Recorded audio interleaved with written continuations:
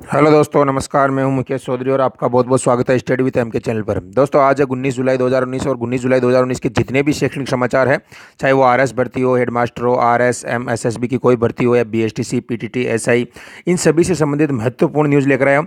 और साथ ही में दोस्तों, आरक्षण से संबंधित और बीएसटीसी की काउंसलिंग में वर्दी से संबंधित भी एक खबर आपके लिए लेकर आया हूँ। तो दोस्तों, इस वीडियो को एंड तक जरूर देखना। और दोस्तों, उससे पहले आपसे मेरी एक रिक्वेस्ट है, अगर आपने अभी तक चैनल को सब्सक्राइब नहीं किया है तो नीचे लाल कलर का बटन है, उसको दबाकर आप चैनल को सब्सक्राइब कर लीजिए और पास में घंटी का बटन है, उसको दबा लीजिए ताकि जैसे ही नई वीडियो डालूं उसका नोटिफिकेशन सबसे पहले आप तक पहुंच सके।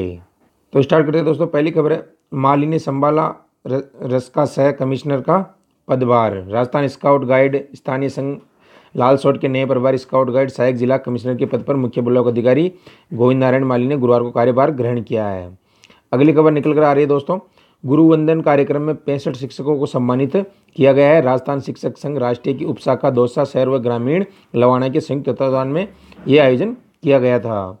नेक्स्ट खबर है, आरपीएससी में एमबीसी आरक्षण लागू, एचएम भर्ती में बढ़ाए 48 पद। तो दोस्तों देख सकते हो, महत्वपूर्ण खबर है। जो हेडमास्टर भर्ती है दोस्तों, उसमें आरक्षण के बाद 48 पदों को यहाँ पर मंजूरी दे दी है, यानी 48 पद की वृद्धि की गई है उसमें। नेक्स्ट खबर है, राहत भरी खबर है दोस्तों, फार्मिस्ट भर्ती में डी फार्मिस्ट के छात्र भी होंगे शामिल। तो उन सभी विद्यार्थियों के लिए बहुत ही बड़ी खुशखबरी है दोस्तों। अगली भर्ती है, क्लास में मोबाइल इस्तेमाल नहीं कर सकेंगे शिक्षक। जी हाँ दोस्तों, जो शिक्षक क्लास में मोबाइल पे बात करते हैं या मोबाइल का उपयोग करके हैं, अब उनके लिए यहाँ पर पाबंदी लगा दी गई है। तो देख सकते हो दोस्तों, ये शिक्षा का स्तर सुधारने के लिए ये कवायद शुरू की है। अगली खबर है, चलो सरकारी स्कूल चलो सीडी का यहाँ पर विमोचन किया है बाड़मेर में दोस्तों। अगली खबर निकल कर आ रही है, 5वीं व 8वीं की फॉलोअप परीक्षाएं 5 अगस्त से प्रारंभ हो रही है। जिला स्तरीय प्रारंभिक शिक्षा अधिगम स्तर पर मूल्यांकन 5वीं कक्षा व प्रारंभिक शिक्षा पूर्णता प्रमाण पत्र परीक्षा 2019 8वीं की कक्षा की मुख्य परीक्षा में शामिल होने से वंचित रहे विद्यार्थियों की फॉलोअप परीक्षा 5 अगस्त से शुरू होगी दोस्तों। नेक्स्ट खबर की बात करते हैं, जल शक्ति अभियान के बैनर का विमोचन किया गया है बीकानेर हायर्स यूनियन ने। अगली खबर है दोस्तों, शिक्षा विभाग ने जयपुर स्कूल एनओसी रद्द की। जो जयपुर स्कूल है उसकी एनओसी रद्द कर दी है दोस्तों, फीस के लिए बच्चे को प्रताड़ित करने के मामले में ये कदम उठाया है दोस्तों। अगली खबर की बात करते हैं दोस्तों, कक्षाओं में अध्यापन भी कराएंगे शिक्षा अधिकारी। जो शिक्षा अधिकारी है दोस्तों, और आज की प्राथमिक से लेकर उच्च माध्यमिक विद्यालय में शैक्षिक स्वावलंबन और अवलोकन करने के लिए राजस्थान स्कूल शिक्षा परिषद ने नए मानदंड निर्धारित किए हैं। अगली खबर निकल कर आ रही है, 2100 रीसफल शिक्षकों को आज मिलेगी नियुक्ति दोस्तों। शिक्षा विभाग से एक खबर निकल कर आ रही है। नेक्स्ट खबर की बात करते हैं, बहुत ही महत्वपूर्ण इंपॉर्टेंट खबर है दोस्तों, 11,000 से अधिक पदों पर भर्ती के लिए जल्द आएंगे नतीजे। जो 11,000 की भर्तियां अटक रखी है दोस्तों, सेकंड ग्रेड, एसआई, एचएम, इन सभी की जितनी भी आरपीएससी की भर्तियां हैं वो बहुत जल्द उनके नतीजे आने वाले हैं दोस्तों। तो ये राहत भरी खबर है।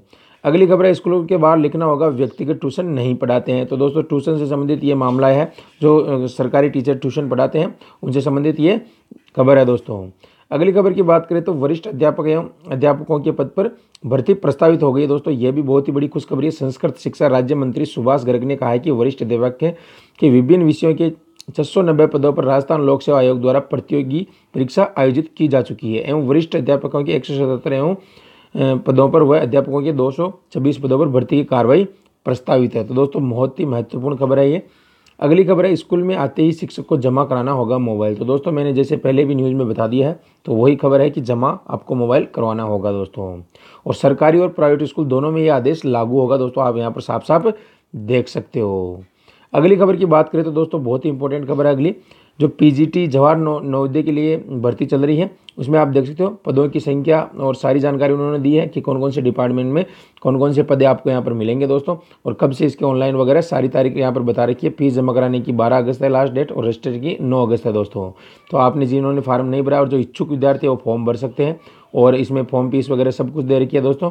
और कोई दिक्कत आ रही है तो यहाँ पर टोल फ्री नंबर भी इन्होंने जारी कर रखा है। और साथ ही में दोस्तों, एक भर्ती और आ रही है, प्रसार भारती में इन पदों पर निकलेगी वैकेंसी, यानी 40,000 होगी सैलरी। तो देख सकते हो दोस्तों, जो प्रसार भारती मार्केटिंग एग्जीक्यूटिव और मार्केटिंग एग्जीक्यूटिव ग्रेड फर्स्ट के पदों के लिए आवेदन किए 60 पदों की वैकेंसी और 6 अगस्त आखिरी तारीख है आवेदन करने की दोस्तों। अगली खबर की बात करें तो दोस्तों, आंगनबाड़ी केंद्रों की होगी मॉनिटरिंग। प्रदेश भर के स्कूलों के 500 मीटर की परिधि में संचालित 37,444 आंगनबाड़ी केंद्रों की अब मॉनिटरिंग की जा रही है। इसके लिए मेटर शिक्षक नियुक्त किए जाएंगे। आंगनबाड़ी में आने वाले बच्चों को शिक्षा की मुख्यधारा से जोड़ा जाएगा। सेंटर शिक्षकों को आंगनबाड़ी केंद्र का निरीक्षण करना होगा। तो दोस्तों, आप देख सकते हो, ये बहुत ही महत्वपूर्ण खबर है, आंगनबाड़ी केंद्रों से संबंधित है। अगली खबर की बात करें तो दोस्तों, देख सकते हो गौपालन में कुल 37 पद, 22 पर डेपुटेशन कर्मचारी तैनात और 15 पद यहाँ पर खाली है। तो इनको भरने के लिए यहाँ पर कवायद प्रारंभ की जा रही है। अगली खबर है, शिक्षा का कटमोशन, आज अधिकारी और कर्मचारी की छुट्टी पर पाबंदी। विधानसभा में शुक्रवार को शिक्षा के कटमोशन को देखते हुए शिक्षा विभाग के अधिकारी कर्मचारी के अवकाश पर पाबंदी रहेगी। नेक्स्ट खबर की बात करते हैं तो केंद्रीय विद्यालय में प्राप्त सुविधाएं हो सांसद चौधरी, यानी जो अजमेर जिले के सांसद है भागीरथ चौधरी, इन्होंने केंद्रीय विश्वविद्यालय का मुद्दा उठाया और कहा है कि केंद्रीय विद्यालय में प्राप्त सुविधाएं वहां पर विद्यार्थियों को मिलनी चाहिए।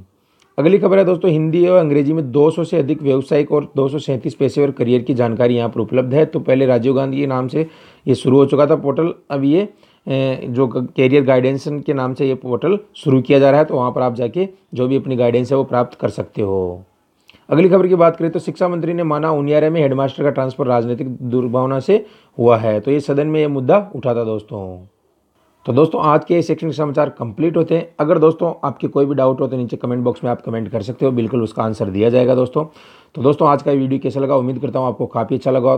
तो दोस्तों आप इस वीडियो को लाइक जरूर करते जाइए और दोस्तों चैनल को सब्सक्राइब नहीं किया तो सब्सक्राइब भी कर लीजिए। तो दोस्तों आज के लिए इतना ही, कल मिलेंगे फिर इसी वक्त इसी समय, तब तक के लिए दोस्तों थैंक यू, धन्यवाद, जय हिंद।